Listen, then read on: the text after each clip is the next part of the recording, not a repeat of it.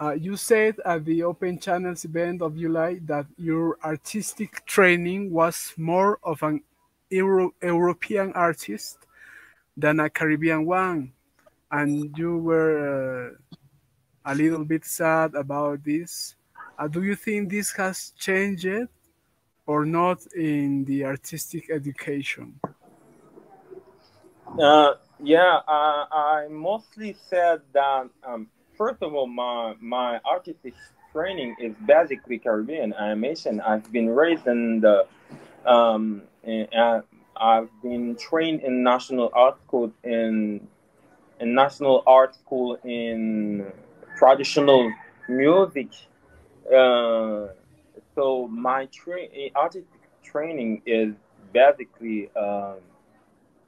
Basically Caribbean. Um, I am Asian, so I wear this history in my body, in my way of moving, and so basically my artistic training is Caribbean. But the fact is, in terms of exchange, in terms of collaboration, in terms of uh, uh, point of that says that I am a professional. So most of the view of contemporary art and the project that allows me to spread my career to have another view of other things is mostly or entirely with European uh, artists. So I am sad about this to with the fact that Dominican Republic is just beside me, but I don't. But right now, I am working on a network in Dominican Republic. I know some artists, but 2 years or 3 years ago, Dominican Republic was just beside me, and I've never been there for working theater. I didn't know any artist, so it is from also artistic education that is based that that is based of European or U.S. U.S. U.S. Artists or stuff. And so at school, even basic school or national art school, there is nothing about the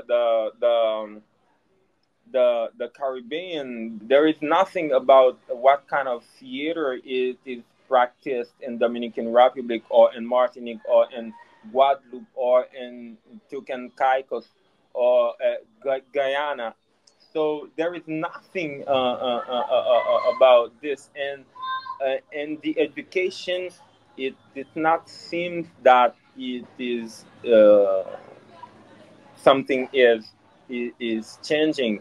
It is mostly kind of initiatives like Open Channels, like the Transdo project that I work on that allows artists to have this view on the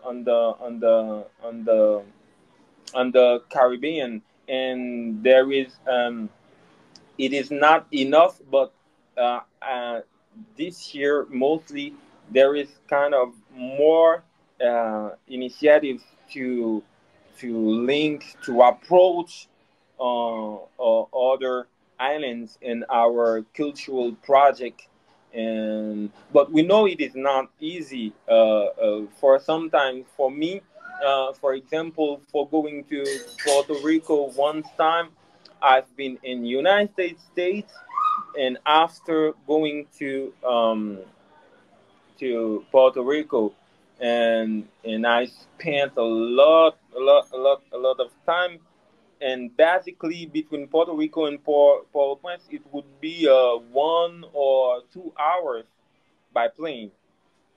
So we also know that difficulty of exchange between the islands, between the Caribbean, is also a political question, uh, and so maybe politics may must change in this will impact also the education, that we are not alone on this island, that there is also brothers that can that have a lot of stuff that so that sounds the same things that we have in Haiti.